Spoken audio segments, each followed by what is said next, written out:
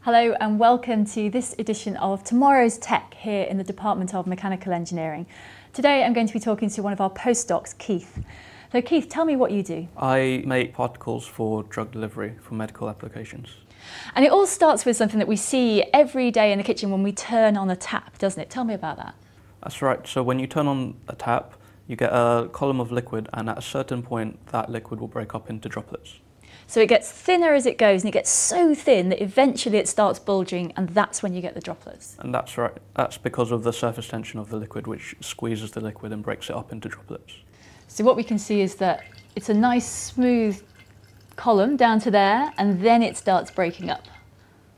Yeah. And drips everywhere. And drips everywhere. Okay, so how big are these drops, do you reckon? Probably around 1 millimetre to half a millimetre. So they're still quite big as droplets go. They're pretty big. But you've got a trick to get around this, and it involves electric field. So tell me about that.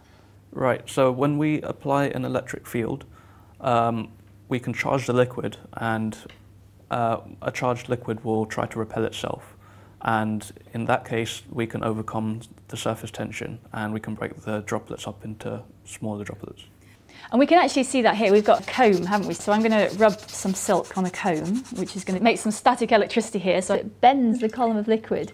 So the idea here is that when you charge up something with static electricity, you create an electric field. And even here, we can see that electric field moving the liquid around.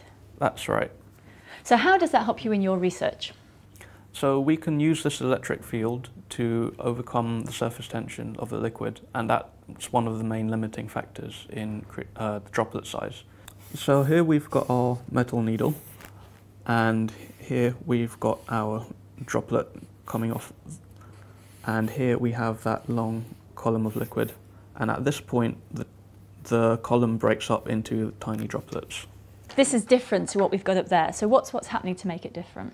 We have a number of forces at play here.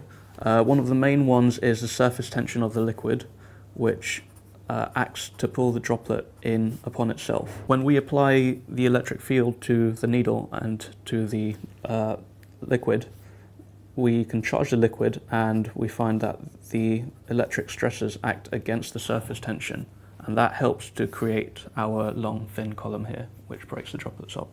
So the push of the electric field, the liquid repelling itself, is what gives you this very pointy bit at the end, which gives you a very thin column. Yes, that's right.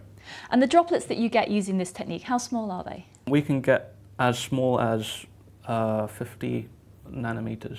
So when you've got a really tiny particle like that, what can you do with it? What we find with small particles is if they come in contact with cells, cells like to take them up inside themselves. And that's important, isn't it? Because the outside of a cell, its cell membrane, is a sort of protective wall of a fortress, and it's controlling what goes in and out.